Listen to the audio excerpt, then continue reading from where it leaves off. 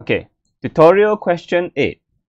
3 moles of an ideal monoatomic gas contained in a 9 exponent -3 meter cube vessels is at a pressure of 9 exponent 5 Pascal.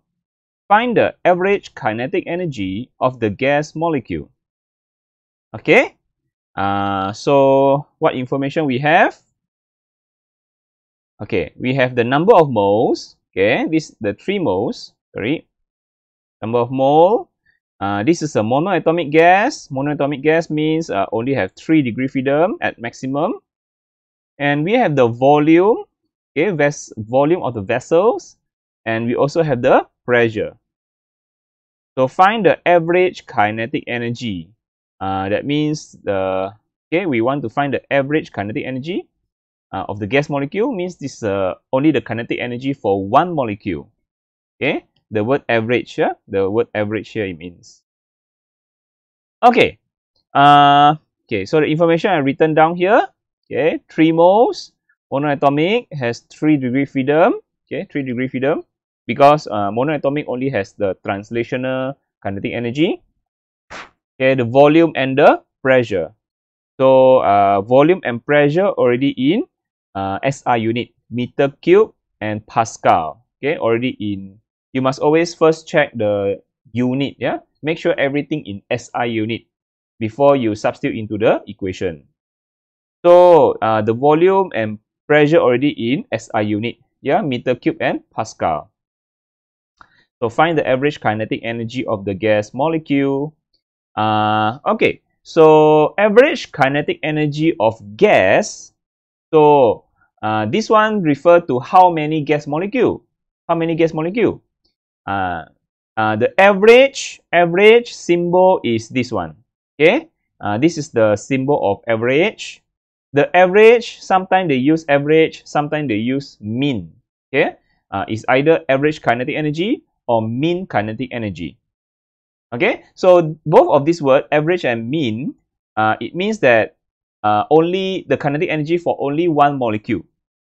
What it means is the average kinetic energy for each molecule. Okay, so this one, the question asks for kinetic energy for only one molecule. The word average or the word mean, it means the kinetic energy for only one molecule.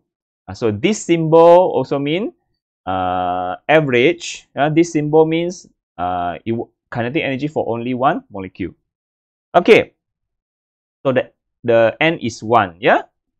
Now okay, so start with the energy for 1 degree freedom, half kT. Okay, half kT energy for 1 degree of freedom. So how many degree freedom? Yeah, this is a monoatomic gas. Monoatomic gas only has 3 degree freedom. So you multiply 3. Multiply 3. And then how many molecule? Yeah, this question asks for average kinetic energy, means kinetic energy for only one molecule. So you times 1. Okay, times 1 molecule. So the formula is after you multiply, you get 3/2 kT. So what you need is the temperature. What you need is the temperature. So temperature, we don't have the temperature, but it gives us the pressure and volume, isn't it? The pressure and volume. So the pressure and volume can help us find the temperature. We use the formula PV equal to nRT because it gives us the number of mole. So we use the nRT instead of the nKT. If we have number of moles, we use nRT. So, okay, let us find the temperature first. Let's substitute the pressure. So 9 exponent 5, and then volume is 9 exponent -3, and then the number of mole is 3.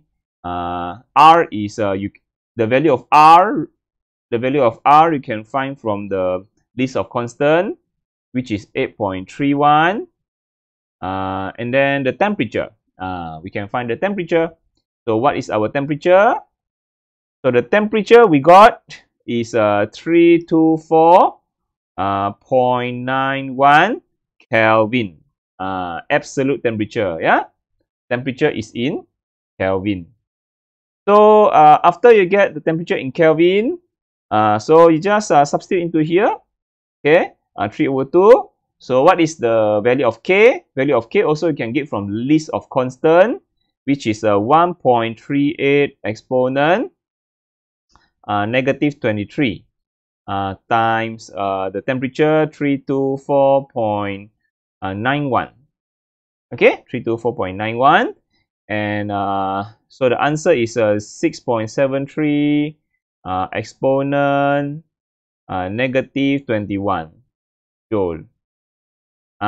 So that is the kinetic energy for one molecule of gas. Okay, the average kinetic energy.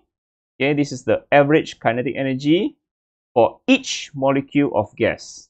For each molecule of gas, which is this. Okay, so very simple. So for this question, you just identify the word like average. Average means one molecule, and then see what type of gas: monoatomic gas, diatomic gas, or polyatomic gas. Like